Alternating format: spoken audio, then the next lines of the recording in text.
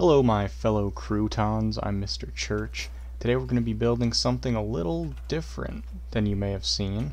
Now you may have beheld the wondrous beauty of some of my hidden camps that we built inside of houses or trailers or inside pre-existing buildings, but today I thought I'd try something, well, with this hideous thing.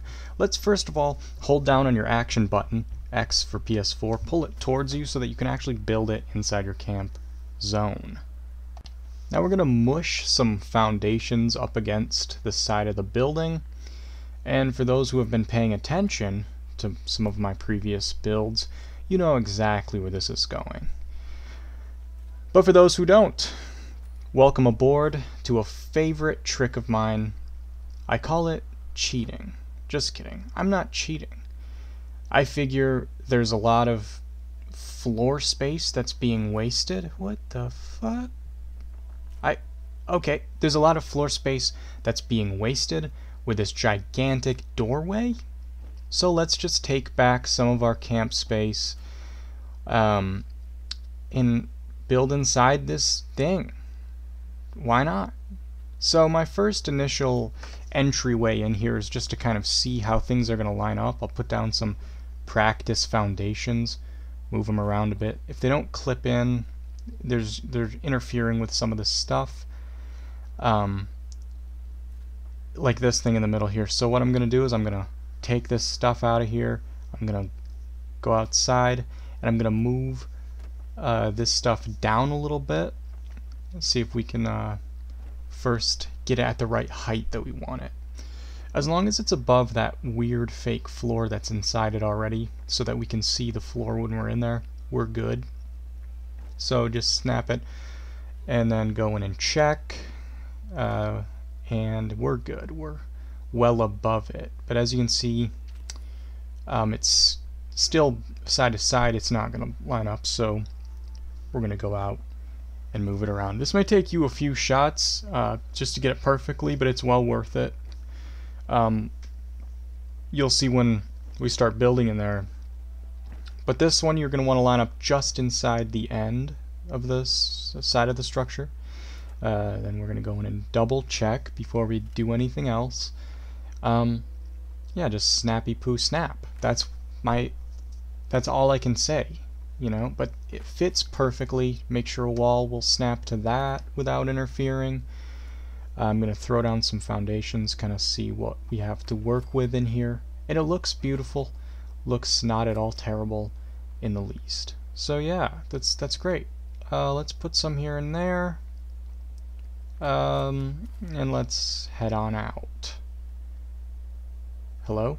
Thank you for heading out. I told you to. So now my silly little friends, we're going to put down some walls here just to make sure they're going to place without interfering or anything like that. It doesn't matter what walls you put down, we're going to change them out as needed later. But it's important that you're able to place it so that it's facing outside rather than facing inside. And you'll see why in a minute. I'm also going to throw down some walls while we're in here to make sure none of that is interfering. And make sure we can build. Now this part here, around that gear I wasn't able to put walls in. We'll probably delete that foundation later. I threw down a 1 upper floor, gonna box that in, this is just to give us a little bit more of a kind of a loft thing, but we'll really focus on the inside later. I'm just laying out the general floor plan right now. But what you put in here as far as walls go doesn't really matter. Thank you for that. English correction. Because you can't see it from the outside except for this back wall right here, which I'll show you why I did 2 different walls. Delete that. Okay, so as you can see, the back does stick out, and either of these options work. I'm not going to keep them both up there. If you do wood, then it'll kind of look like you've put wood around it, kind of like you were doing with our shack. If you leave it brick, it looks like brick is part of the structural design. Either works fine. Just pick one. And I'll show you what we're doing out here. Just this little shack thing after I step on a couple of firecracker berries, as is tradition. Just to kind of give myself a little pep in my step, if you will. We're going to change these both here to brick. And then inside I just deleted that because you can't put a wall around that specific area. So I'm just going to put a glass wall here. Glass because it'll help open it up in here. And it won't feel quite so, claustrophobic. And it also allows us to kind of look at that gear, which is really fun and neat.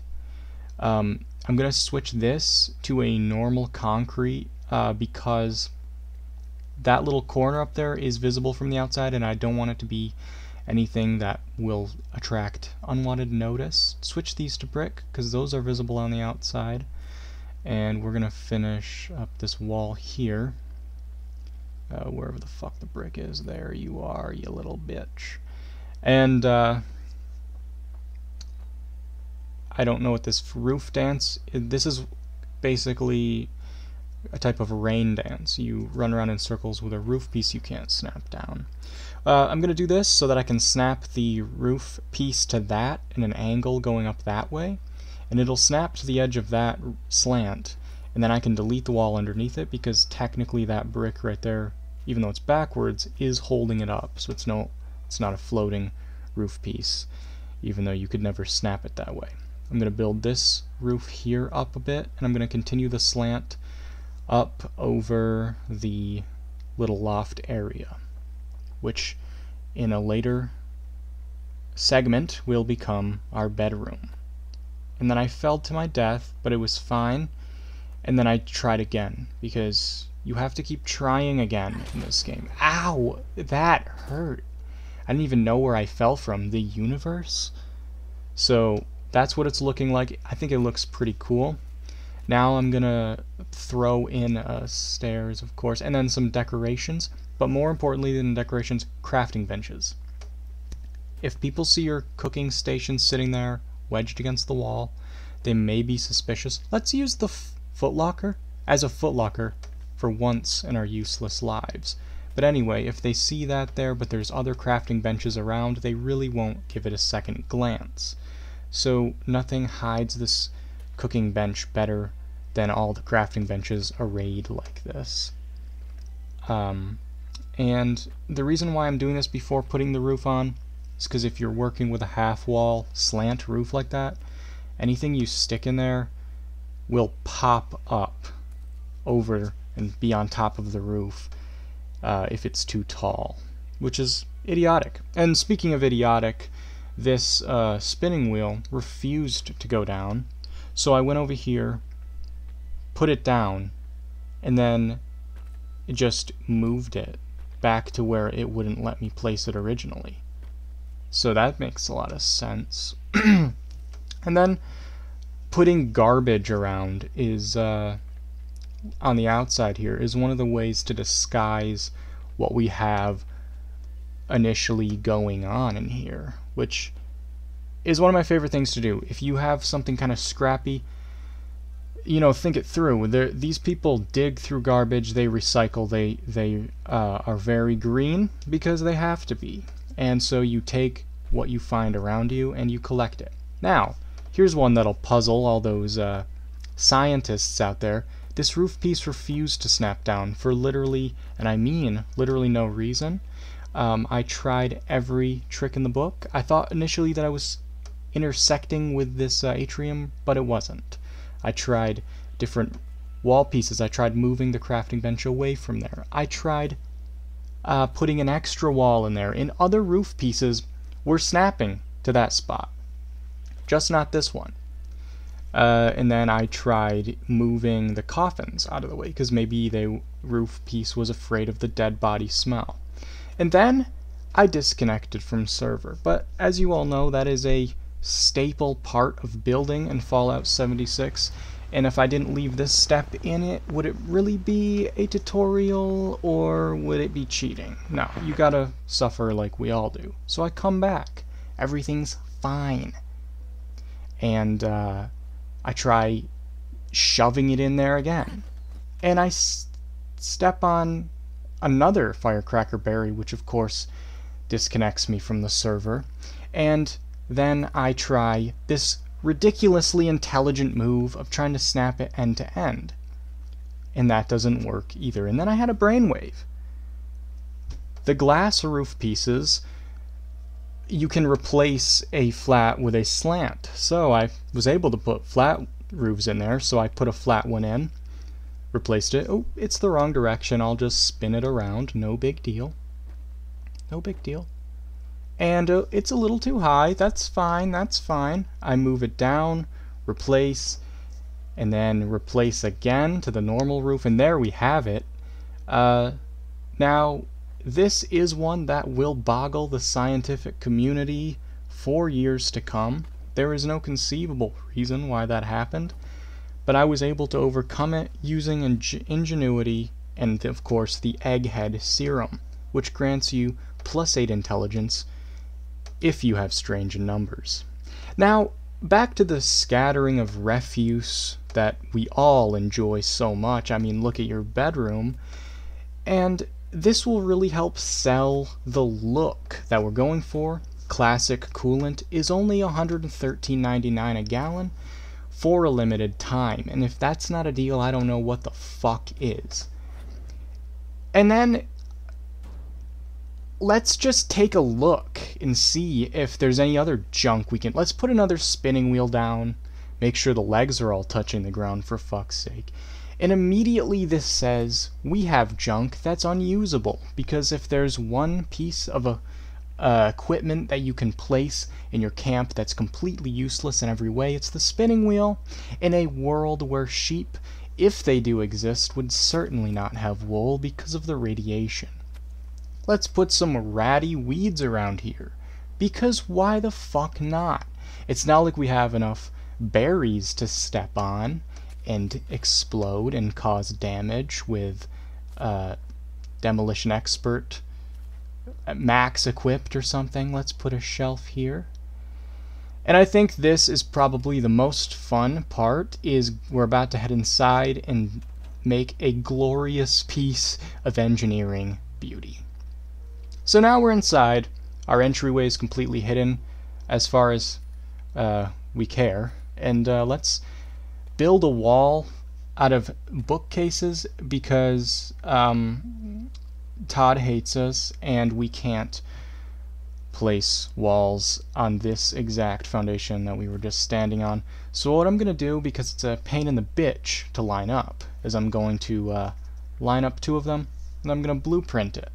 And then, for exactly no reason, I'm going to delete the 2 pieces I have and then rebuild them again with the blueprint and then stack them again. Now, while I'm working here, I think it's really important, if you're going to try to undertake this build, be very, very careful when you go to click on anything in here to scrap it, because if you're not pointed at a piece, you are pointed at the atrium piece. Which means if you don't double check before you scrap anything, because if you scrap that atrium doorway, obviously you can't just replace it with all this junk built up inside here. You have to start over from scratch, and that just pisses me off. Now with this blueprinted, I'm just gonna go and place it around like so, and get it kind of lined up in a way that will please and astound the aesthetical look that we are going with. And I'll be honest with you, I had no idea where that sentence was going when I started it, and I'm not too sure where it ended, so you guys can let me know in the comments what the fuck I'm talking about. But this, we have one spun around to have kind of a bookcase that's sunken into the wall. I'm going to move this back so that there's a bit more floor space here. Let's just make it be okay. This doesn't have to win any fucking awards or anything. And this just pisses me off.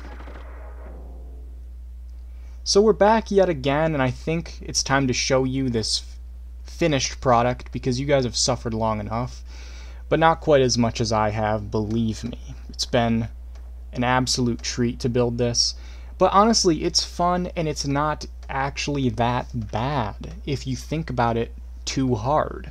It looks like someone made an atrium and then put a shack next to it because they couldn't be bothered to make an actual camp or because there wasn't enough room left. Both of those are true in many cases. But when you actually look inside it, which nobody will, because who cares about your dumb crafting benches? They'll come inside and they won't see it. But you will have this glorious little entryway into what is potentially the coziest fucking camp in Appalachia. So we have, of course, the sitting room, which is, I put a bunch of carpets up there for the roof. It took a year, so if you want to do that, that's fine. If you don't, that's also fine.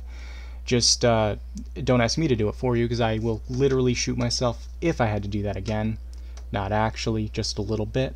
We have glorious, glorious decoration in here, and of course, let's go upstairs first. No peeking in the kitchen yet. This is like a little bedroom control area. I put glass around so we can see, and so it opens it up a bit. I haven't unpacked yet, so my suitcase is on the bed. I will take care of that later, Mom. Don't worry. And then if you come down here, the high ceilings help with that claustrophobic feel, as well as the glass walls. But we've got that cozy little nook here. We've got a cozy little kitchen. I kept the counter one counter wide for the bit that sticks out, an island I guess you can call it. And then of course we have an exit so that you can get the fuck out, and then you just walk out through the wall. It's easy as that. So yeah, that's it. I hope you guys had a fun time doing it. Thank you so much to everyone who's subscribed, and I will see you in the next video.